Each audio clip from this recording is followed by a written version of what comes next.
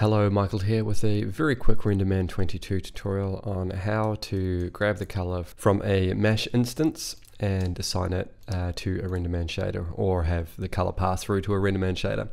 So the first thing we're going to do, this is just one that I've created very quickly. We're going to assign a Renderman shader to it, and you can see it there in the Hypershader editor.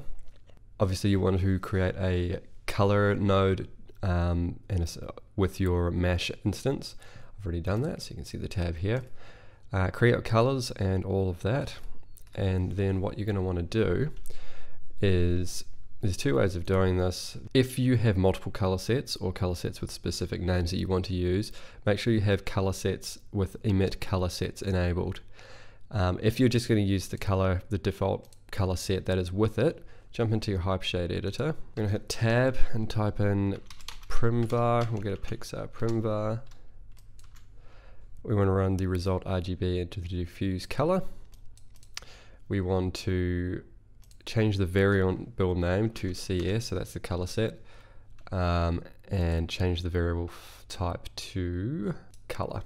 So now when you run an IPR, you'll see that you're getting the colors from those. So I'll just turn the camera around so you can actually see that. Yeah, as you can see. And it is just that simple. So yeah, that's the whole tutorial. It was a very quick one today. So if you like that tutorial, make sure you click the like button. If you haven't already, subscribe, to do a tutorial every week, most of the time.